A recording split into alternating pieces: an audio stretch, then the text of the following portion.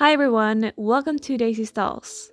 So in November of last year, you may remember that me and Enchantarium teamed up to create some fantasy creatures, and I ended up creating Fudin, which was a mystical fantasy horse inspired by the season of fall as well as Japanese culture. I really did enjoy making her, so I decided to make one for the next season as well, which ended up being Lavina, the Russian winter spirit. Next up was spring, and I decided to make the spunky little foal Peri, which was inspired by Persian culture. So now we've come to the fourth and final season, summer, and choosing a country for this one was quite easy, to be honest. We are doing Ukraine. As usual, I was doing quite a lot of research on the country and culture I had chosen, and I started reading about this goddess called Berehynia, which is apparently quite prevalent in Ukrainian mythology. She was described as an ancient female goddess who provided protection and fertility. After all the research, I came up with some concept art inspired by this specific goddess, and now I am ready to start crafting. But before that, I need to talk about a more pressing matter, which is Russia's full-scale war against Ukraine. I won't go into great detail about it in this video as I know I have some younger viewers.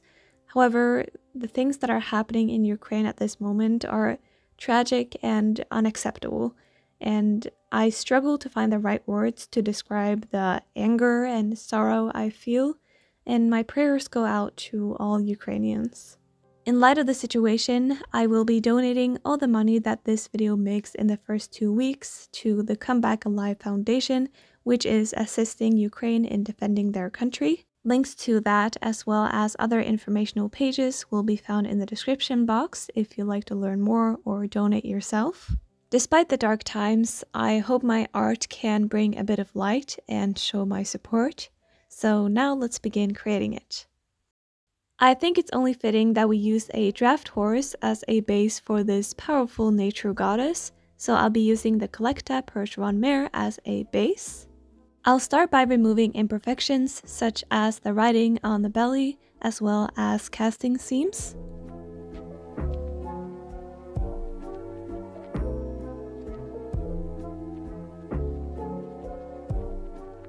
When that's done, I'll begin to remove some bigger pieces from her. And to make this easier, I'll be softening up the plastic using a hot water bath. I take her out after a couple minutes and make sure to dry off the hot water so I don't burn my hands. Then I start by cutting off her tail.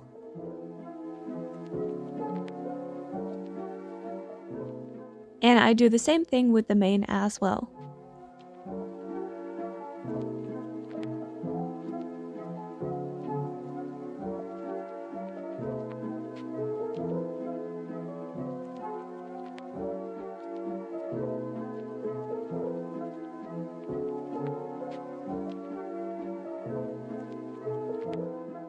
After a bit of work with the knife, she's free from her mane and tail, but the cut surface is still looking a bit rough.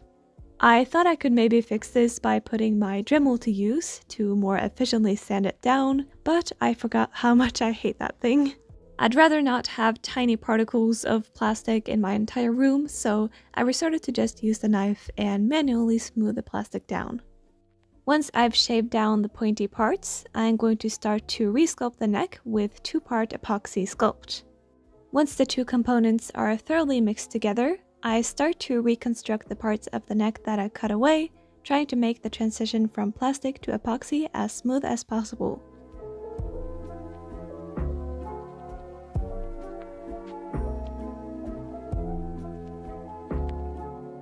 Usually I find this type of resculpting pretty hard, but I think it went surprisingly well this time. However, since she's supposed to be a strong and powerful female goddess, I feel like both her character and her silhouette would benefit from having a slightly rounder stomach. So I mix up some more epoxy and try to convincingly give this girl a couple more pounds on her belly.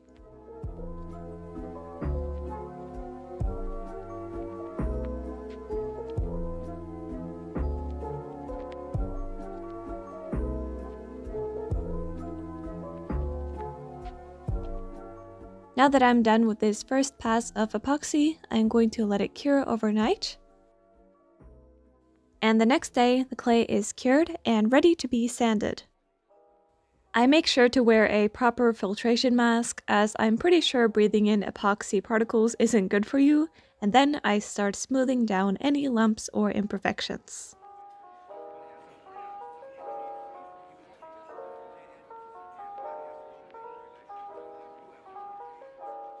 Once I am satisfied with my sanding work, I'm going to take her outside and give her a couple sprays of my surface primer. The primer usually reveals a couple spots I need to fill in with epoxy or just smooth down with the sandpaper, so I go ahead and do that.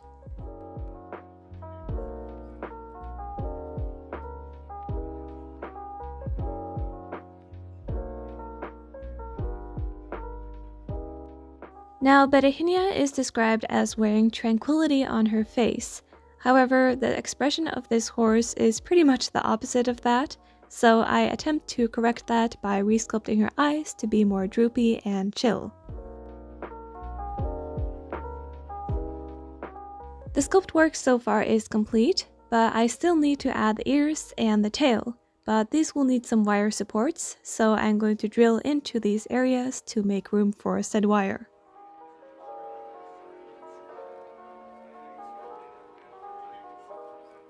I'll be using epoxy to sculpt the ears, and though it's a pretty strong medium, it's still prone to breaking once it's sculpted in a sticking out way, as ears usually are, so that's why I'm reinforcing it with wire. I won't be sculpting the tail, but I still need this tail base, and you'll see why later.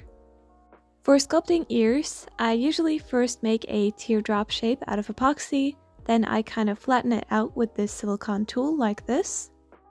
Then I attach it around the wire base, and from there it's just fine-tuning until I think it looks good.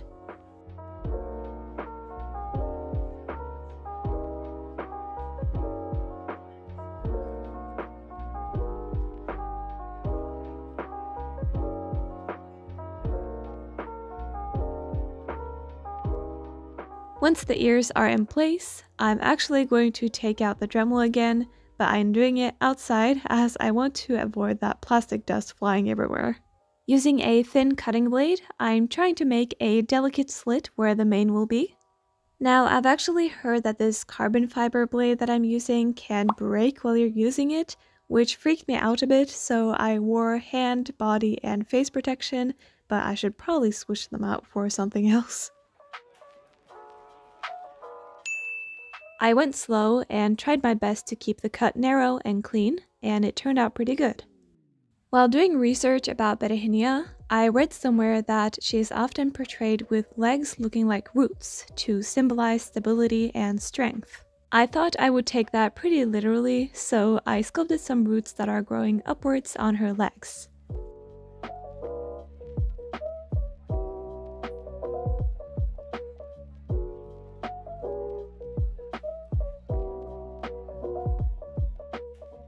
I thought it was looking a bit bare once I was done with the epoxy, so I decided to add some smaller branches with this Pébéo porcelain liner.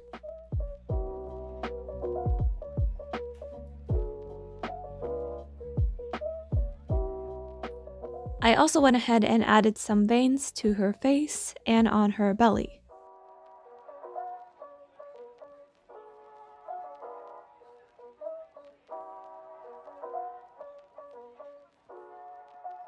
Now the final modification I'll be adding are some horns.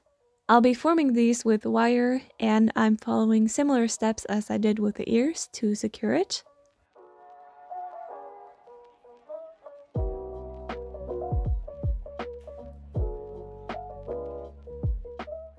Now I'm not planning on these looking like any old horns. I actually want them to look like Ukraine's national plant, which is the Gelder rose or Viburnum opulus. My mom, who knows a lot about plants, said that she'd seen one growing not too far from our house, so I decided to go on a tiny expedition to find one as a live inspiration.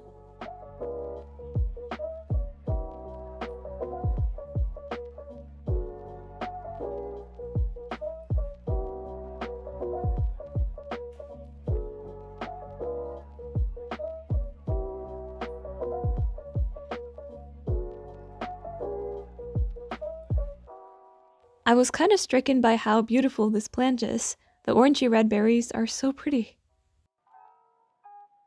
Anyway, now that I got my live inspiration in my room, I'm going to start to form the horns using wire that is 0.4 and 0.3 millimeter thick.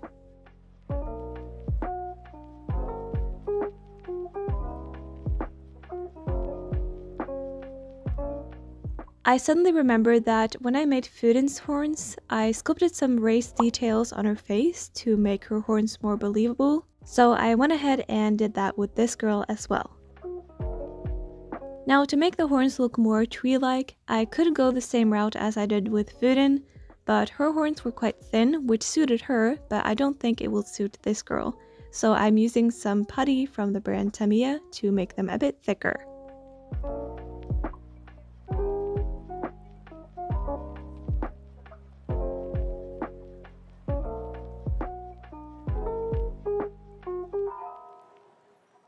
Now, all her modifications are finally done, and it's time to move on to color. First, I gave her 2 layers of my primer, then I mixed together brown, white, red, and yellow until I got a nice light chestnutty color.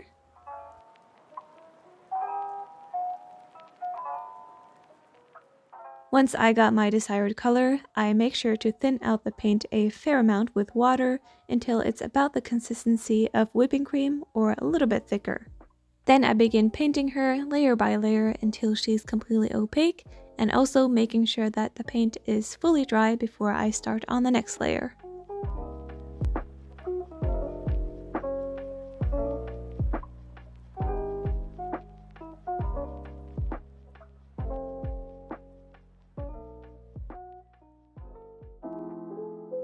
It took about 6 layers, give or take, before she became opaque, and now that she is dry, I'm going to spray her with Mr. Super Clear Sealant to prepare her for pastels.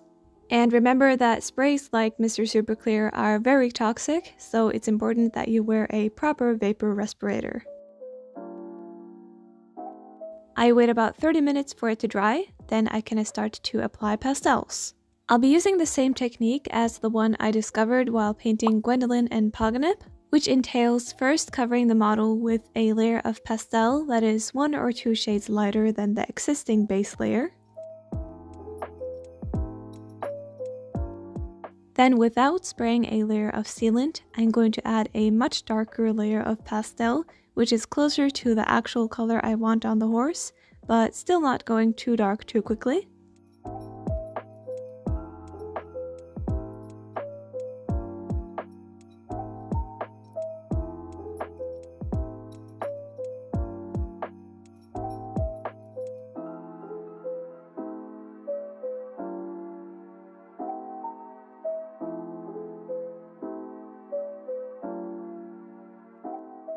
Then once those 2 layers of pastel are done, I'm going to give it another layer of sealant and then just repeat the exact same steps until I have my desired color.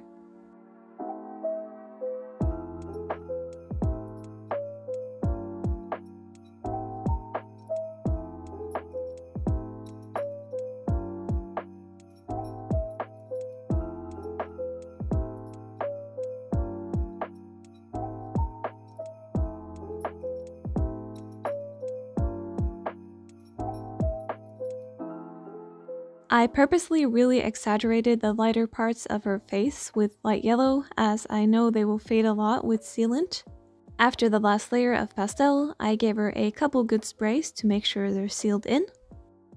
I also have a closer look to make sure I didn't miss any spots. This is her with about 4 layers of pastel, and man, I'm in love. I think this is the best bay I've ever done, actually. Now I'm going to get out the acrylic paints again and start to paint some details, starting with the roots on her legs. To make it look less 2D, I'm going to add some very watered out black, which will naturally seep into the crevices of the roots. Then to highlight the parts that stand out, I'll be using a light brown paint along with the dry brushing technique. And I use pretty much the same steps on the horns as well.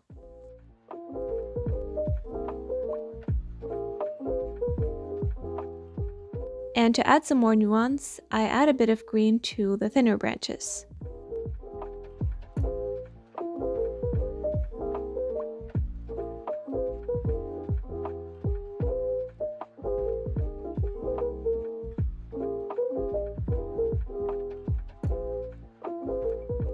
Now for eyes, Berehinia usually had green or blue eyes to my understanding, so I started by painting in the sclera, but you can't really see it because of my hair.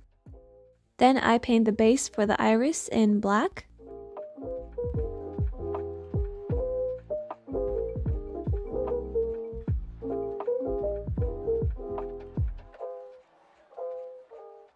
I mixed up a grayish blue color with acrylics. Then I added some pearly PanPastel to it and it became really pretty, and I used that to paint over the iris. This gives a super subtle and calm looking blue eye, which I really like as I think painted blue eyes can look a bit crazy sometimes. Anyway, now that her painted details are done, I'm going to seal them in with a couple layers of sealant, then I'm going to move on to making her mane and tail. I'll be using acrylic yarn to make the hair, and if you want to know how to do this in depth, then I'll link the tutorial that I used in the description box.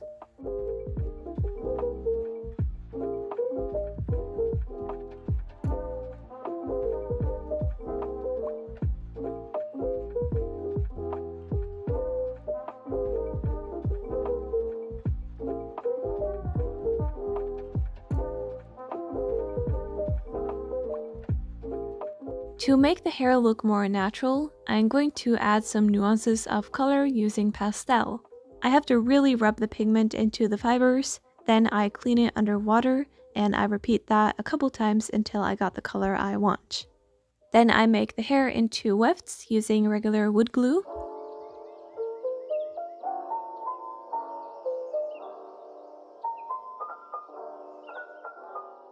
I made several different colors of hair, and I'll be using the brown and black ones for the feathers.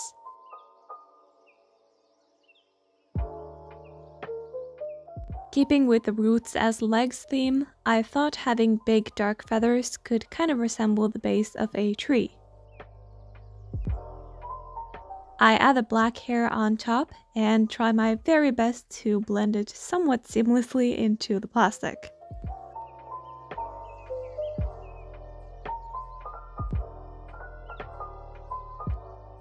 Eventually, after a lot of tweaking and trimming, they turned out like this, and I'm actually pretty happy with them. She still needs her mane and tail though, so let's get to that. Again, just using regular wood glue, I attach the wefts around the tail base in a spiral fashion. I begin with a dark brown weft, then I go lighter and lighter as I approach the dock. I secure each weft with a clip for it to dry, then take a little tea break while waiting. Once all the hair is in place, it's looking nice and full, and I really like this ombre effect I achieved. But honestly, I feel like this horse would have to have a straightening iron on hand to keep her tail this straight, so to give it more of a wild look, I'm going to braid some sections of the tail.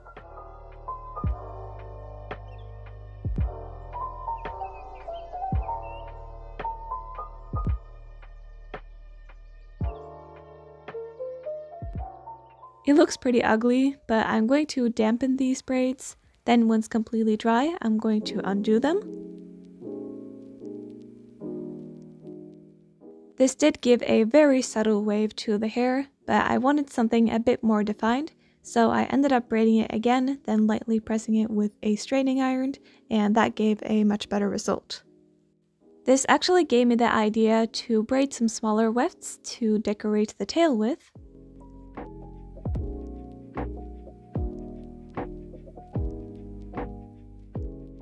I kind of cheated and made it simpler for myself by braiding separate pieces of hair, but I just glued it using regular wood glue underneath the tail, then I gathered them like this, and I think it turned out pretty cute.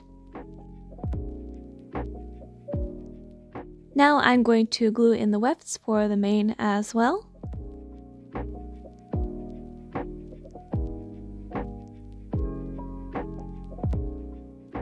Once the glue is dry, I'm going to split it into sections and braid it as well.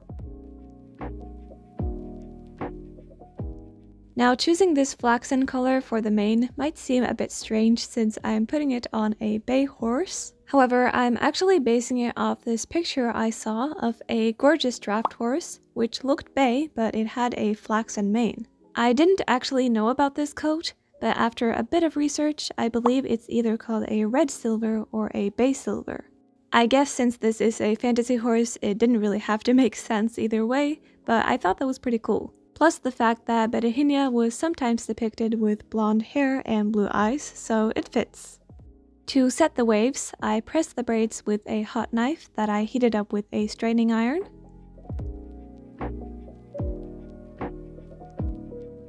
And after undoing the braids, the waves turned out so nice. I'm super pleased with this. I'm just going to get rid of the straight ends using an eyebrow razor.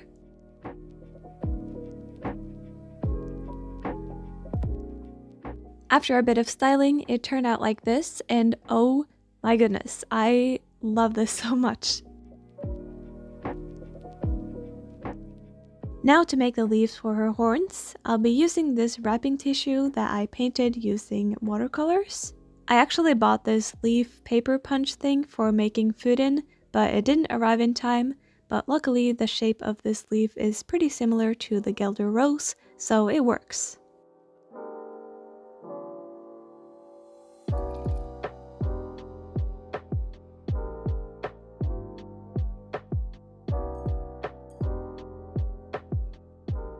Of course, I also need to make those gorgeous red berries, and to do that, I glued some micro beads to some strands of sewing thread. Then I painted them in a yellowish reddish color. I glue a few of those onto the horns, and later I also added some gloss varnish to them to really make them pop, and I really like how that looks.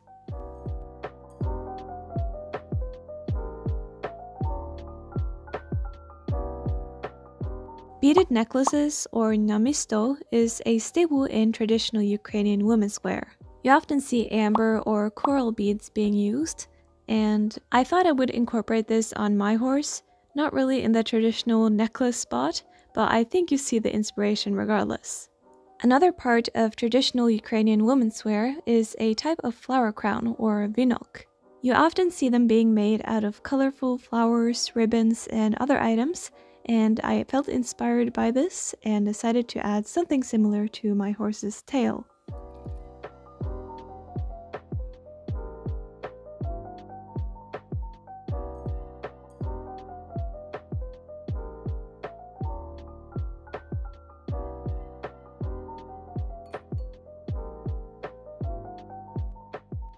I felt like it was missing something, maybe some grass or straw. Coincidentally, we live right next to a field of barley, and I found a few types of smaller straw that I thought could work.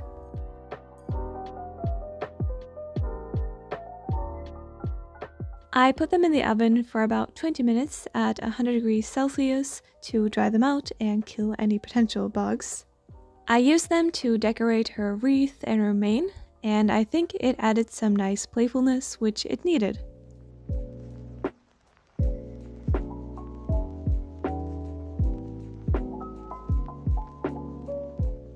Traditionally, you would also see Ukrainian girls wear braids a lot of the time, so I decided to add this as well, including some pretty pearls to add a bit of flair.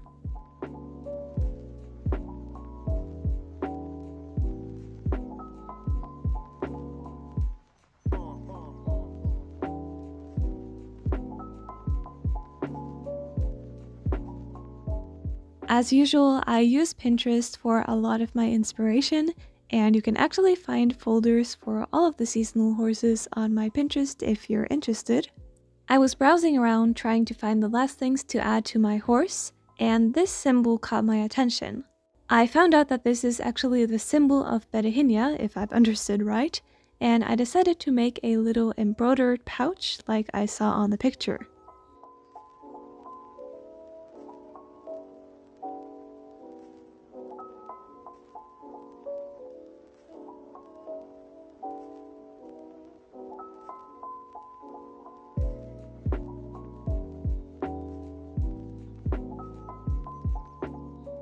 I tied it to one of her branches and I really like how that looks. As some last finishing touches, I add some moss and greenery to the roots on her legs. I also made this small bird out of clay and I painted it to look like a nightingale, which I've gathered is not the official national bird of Ukraine, but to the people it's kind of considered to be one of them if I've understood right. I glue the little bird to her back, and with that, Berehynia is completed.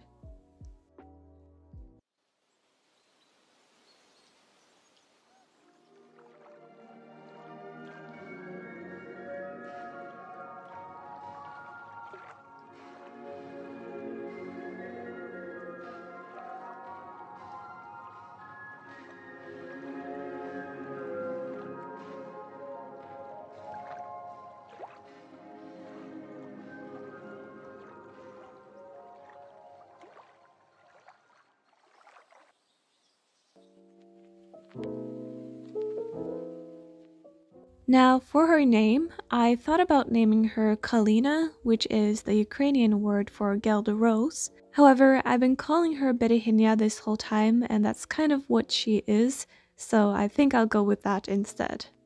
Now, I started this series in high spirits after having made Fudin, which I really enjoyed, but being honest, making both Lavina and Perry kind of was a hassle and I didn't really like how they turned out. But I'm so happy with Berehynia. I'm really happy I could conclude this series with something I feel very proud of, so yeah, I'm very happy about that. I also want to extend a big thank you to all of you guys who have been watching and showing so much enthusiasm for this series. As I mentioned, some of the projects were a bit more tough, and you guys really kept me going by being positive, so thank you all so much for watching and supporting this series and this channel. To be honest, I'm feeling quite done with making fantasy horses for the near future, so I'm putting my bets on something more realistic for the next video, and I will see you whenever that is. Goodbye!